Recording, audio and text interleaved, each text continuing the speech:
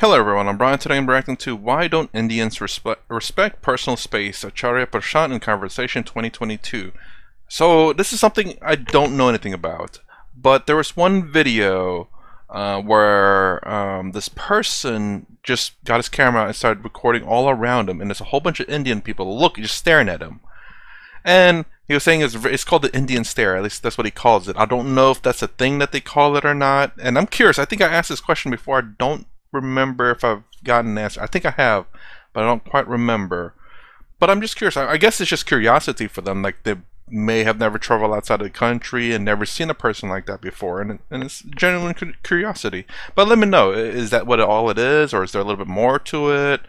And then this one, don't respect personal space. Again, this is mostly just all cultural things that people from outside of culture don't understand, obviously. There are people who can really get up close and hug you, hug complete strangers. And there are other cultures that even best friends and family members don't even touch each other. Complete opposites.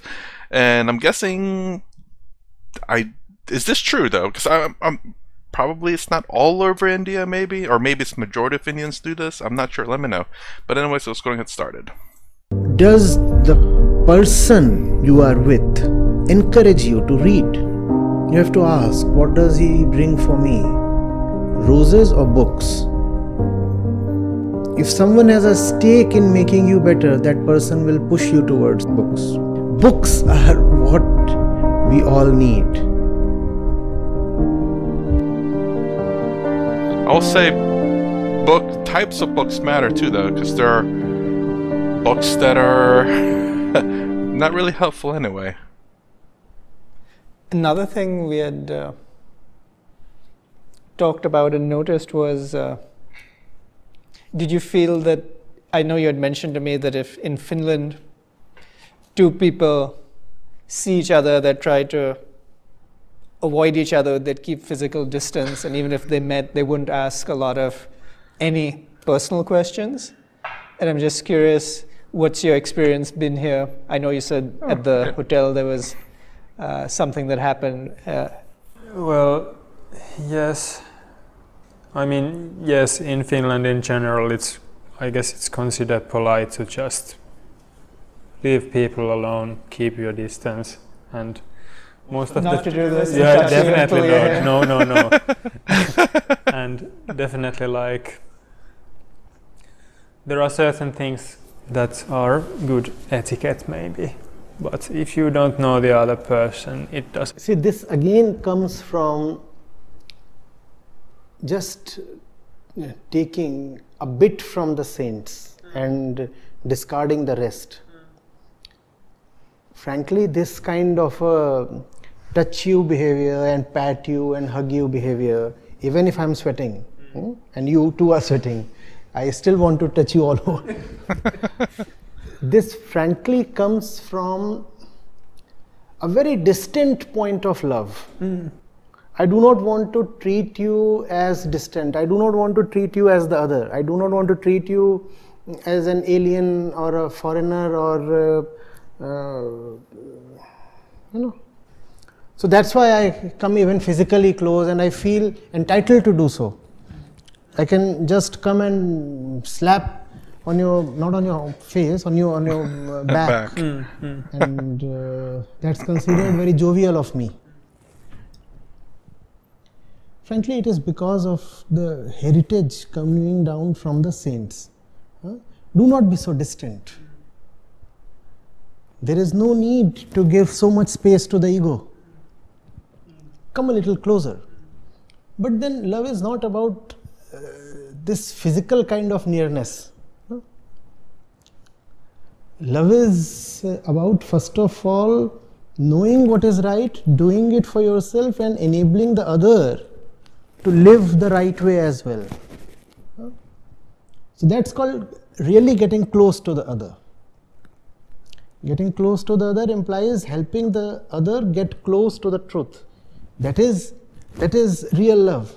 So the saints said, get close to the other to enable the other to get close to the truth. That's the complete statement coming down from, let's say, Vedanta. Now what did we do? We kept one convenient half of the sentence and happily disregarded the rest of it. Which part of the sentence did we keep? Get close to the other. Get close to the other. So this much we remember. All over Southeast Asia, this is the culture. In a crowded place, nobody would mind brushing shoulders. If someone goes past you while brushing against any body part, the fellow does not even feel to say sorry, because it's fine. I mean, why are you acting so distant? Why are you acting so special? Can't I even touch you? After all, the saints have said that all bodies are the same. We are just the soil we rose from. So why are you trying to act so pricey? What's special about your body? I can touch it. That's not what we explicitly say. But in some sense, that's the feeling coming down from there. It's all right to not to treat the other as distant or alien or a separated one. But one has to know the full thing. If you know only half the thing, that's worse than knowing nothing at all. So we have people who would intrude into the others' lives. The concept of personal or private space does not exist. People happily barge in. And they can ask you such questions.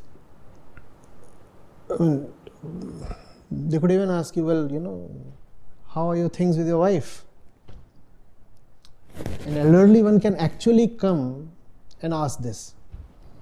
An elderly one from, let's say, the extended family, and can come and ask you, so how are you doing in your married life? That's pretty normal. I mean, so far, barging in is one thing, but if they're like from your family or something, it's pretty normal even in the United States. I want to put in a few words in here before it gets a little too far. Yeah, like there, like in certain parts of the United States, you have people who come up and shake your hand or pat you in the back or put their arm around you. Not too frequently, and a lot of people tend to just keep their space and just say, "How you doing?"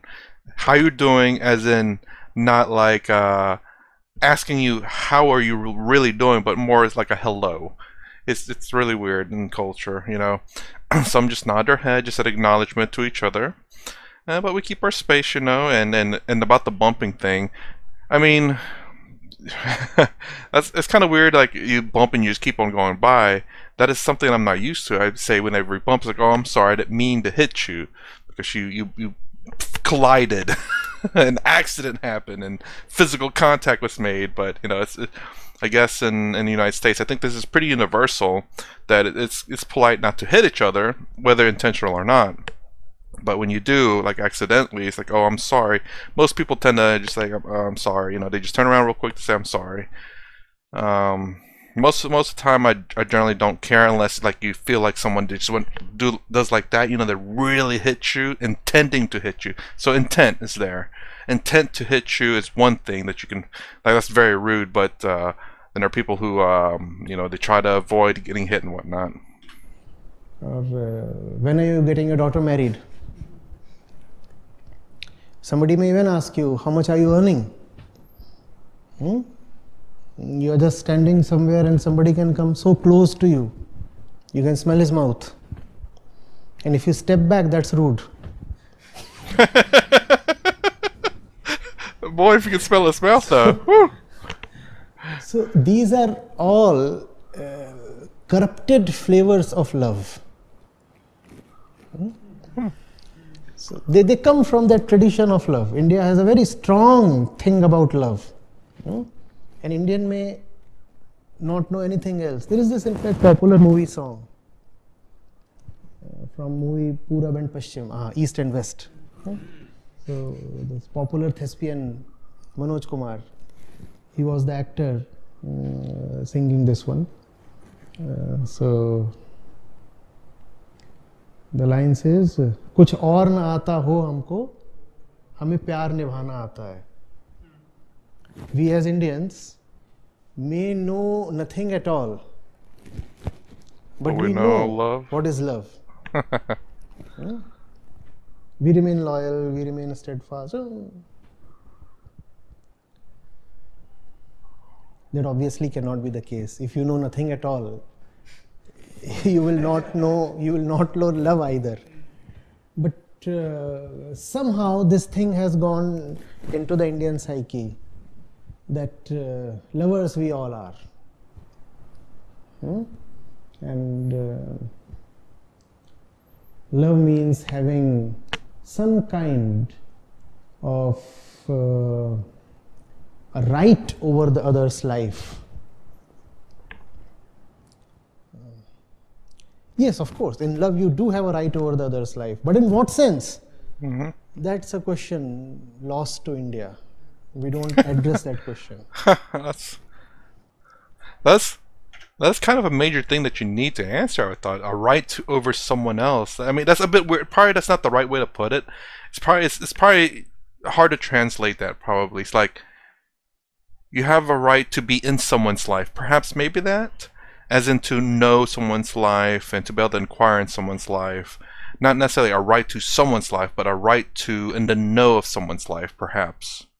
Maybe that might be the phrase he was looking for, because it's really weird to say I have a right to someone's life. It's like that's a bit like slavery a bit, but perhaps maybe it's meant more like, again, a right to knowing someone's life. Probably that.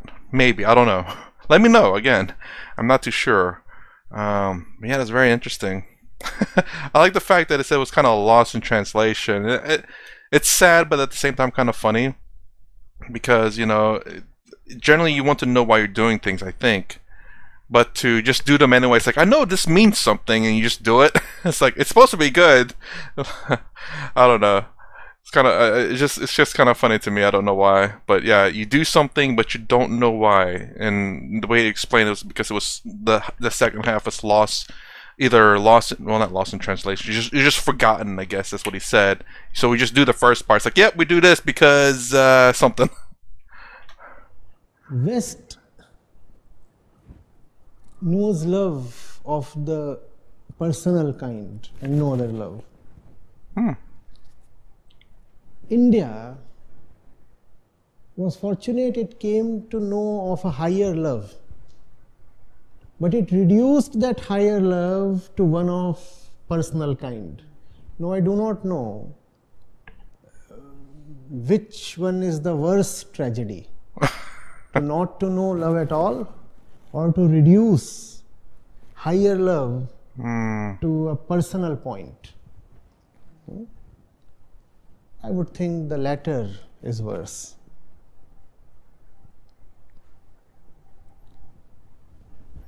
So he's saying that the Indian love is worse? I guess because it like he said, that it's worse to know some part of something than to know nothing at all about it.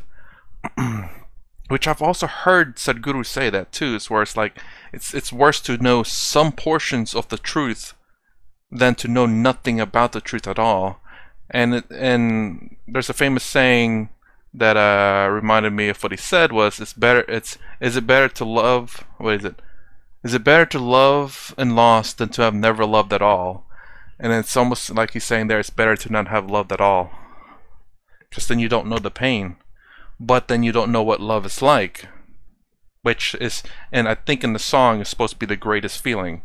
So to have never felt the greatest feeling, is that better than to have felt the greatest feeling and then have felt really deep sorrow and pain? It's a trade-off.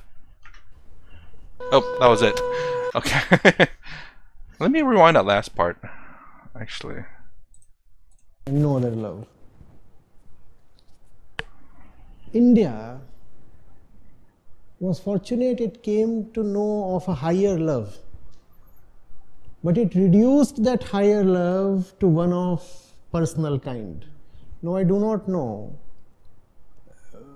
which one is the worst tragedy, to not to know love at all, or to reduce higher love to a personal point. I would think the latter is worse.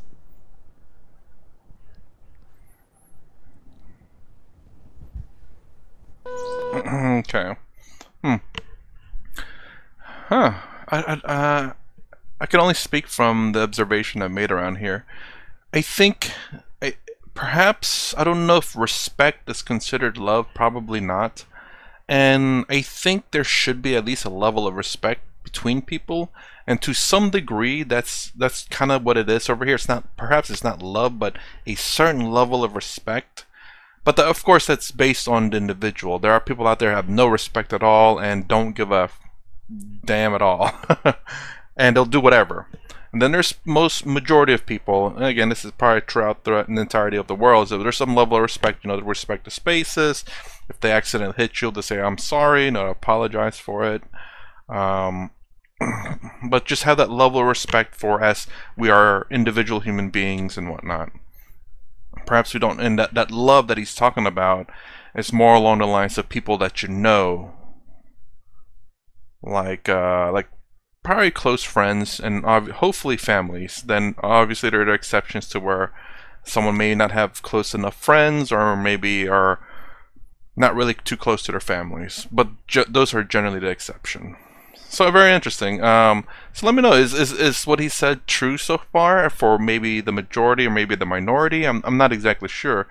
In the United States, as far as where I lived, it's respect, perhaps not love. They don't necessarily come up to you and touch you. There are some people who are very friendly and do that kind of things where they come up there and they give you a hug. They're just so happy and excited. But most people are, you know, if they introduce each other, they shake hands or they say hello and they introduce their names. Keep kind of a space. Anyways, that's my reaction to why don't Indians respect personal space. If you like my content, please consider subscribing, thumbs up, thumbs down below. Thanks for watching. I'll see you in the next vid.